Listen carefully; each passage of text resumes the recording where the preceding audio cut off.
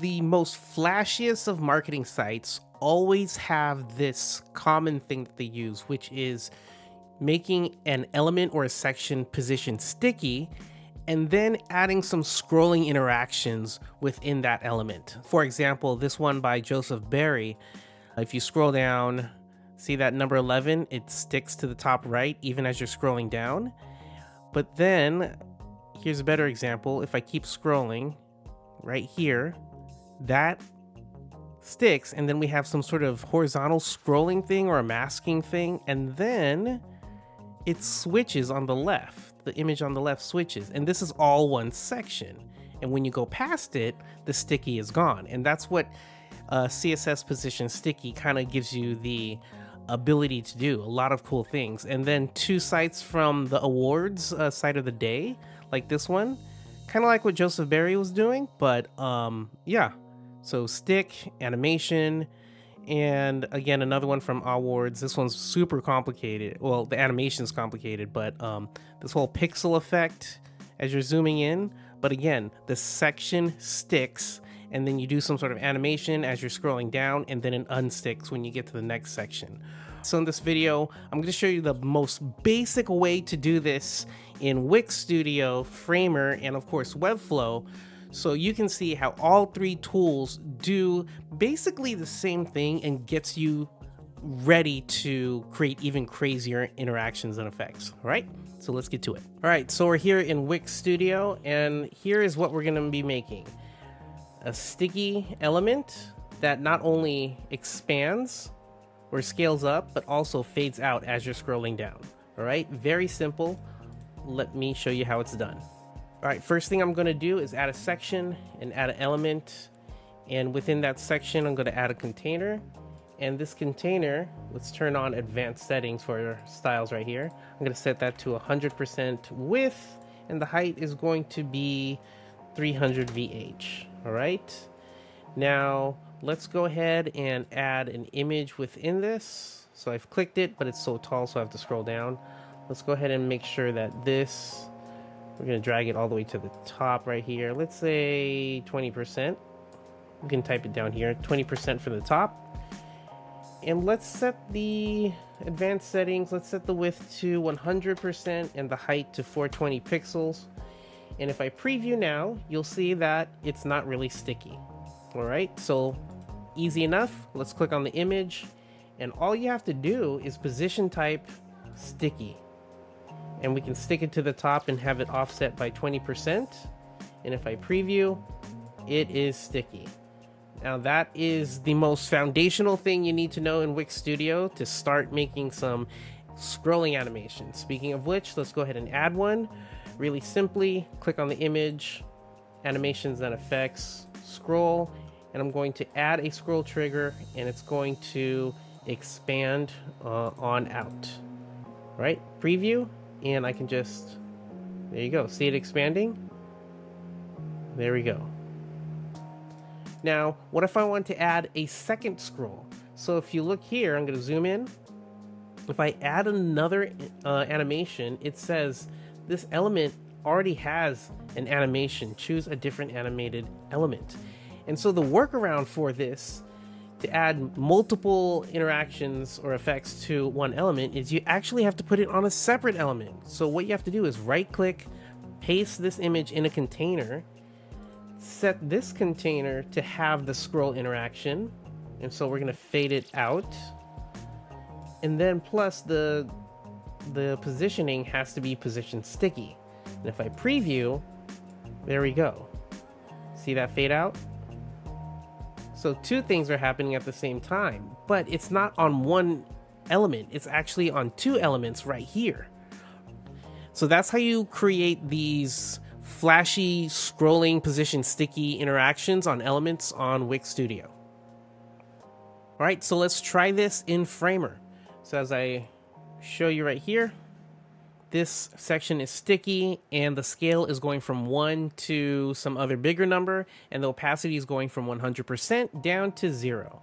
All right, so there we go. Let's go ahead and recreate this. So first thing I'm going to do is add rows.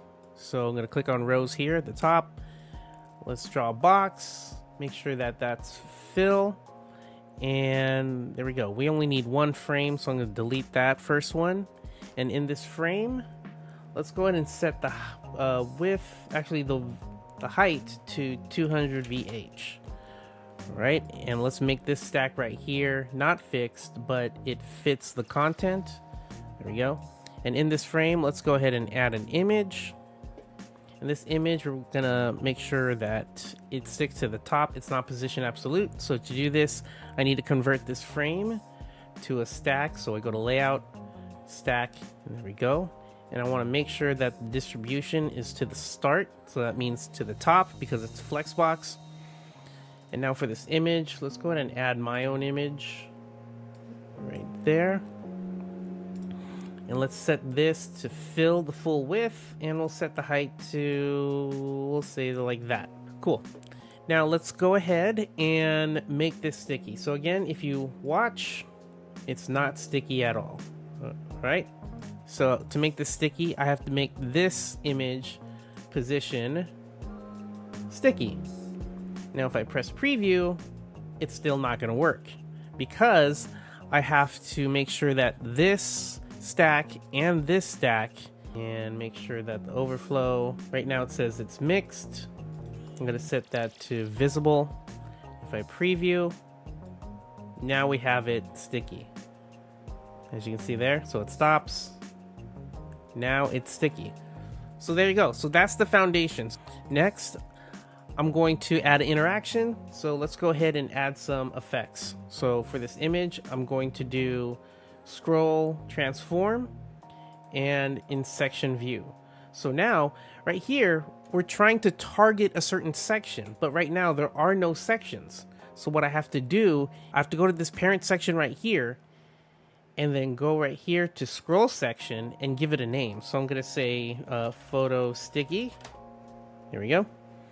And now I can go back to this image, the transform, and now I can target the photo sticky section. So as I'm scrolling through the photo sticky section, I want this effect. So I want this to start, this photo to start at 1 opacity and 1 scale.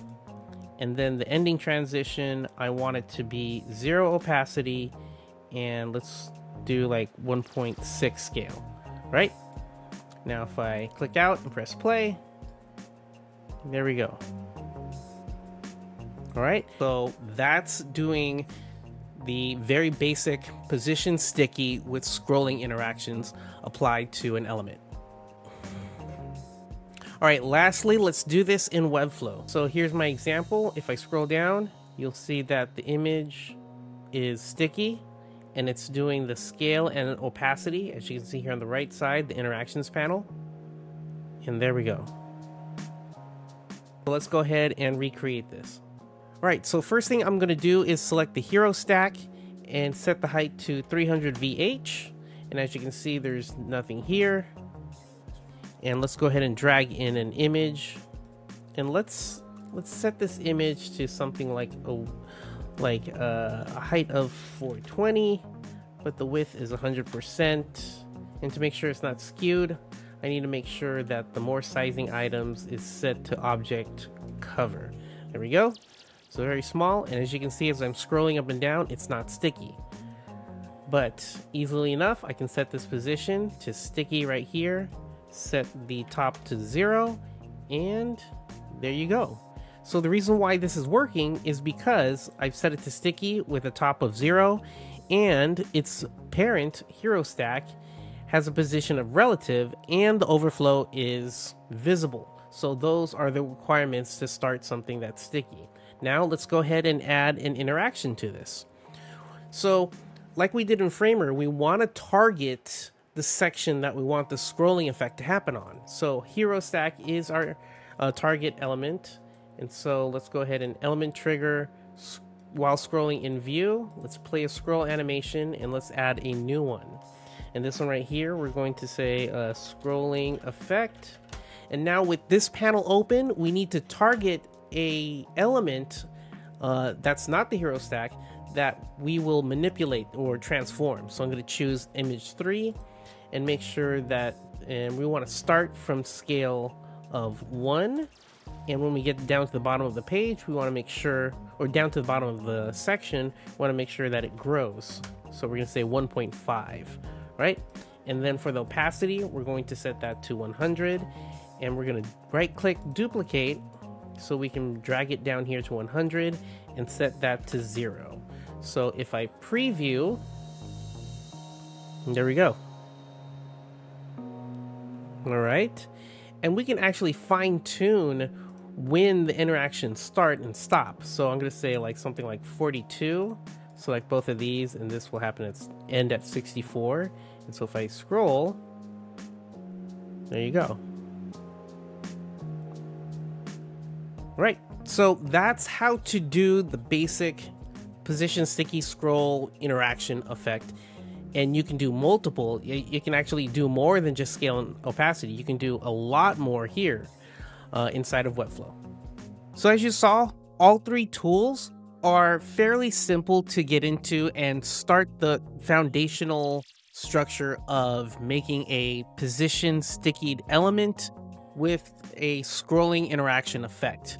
Now with Wix Studio, it's very, very simple. It's the simplest one to create a sticky positioned element. However, you can't see the element become sticky until you enter the preview mode. For its framer, it's a little bit more complicated than Wix Studio, but still doable. As we saw, you have to make sure that all the parent elements have an overflow of visible, right? And also you can't see the sticky actually work until you go into preview mode, just like Wix Studio. And lastly, Webflow, it's also a little bit more complicated than Wix Studio because, again, it's doable, but you have to make sure that the position relative is set on the parent element and the parent element doesn't have a overflow of hidden. But in Webflow, you can see the sticky element happen right away on the canvas as you scroll up and down without having to go into preview mode.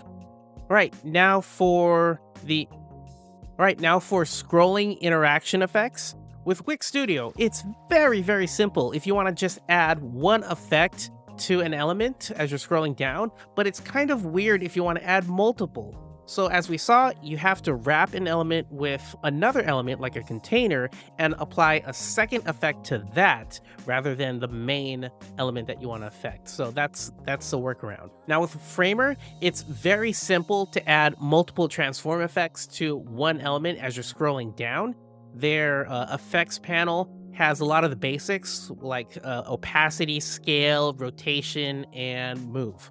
Now for Webflow, you could add multiple effects to one element as you're scrolling down.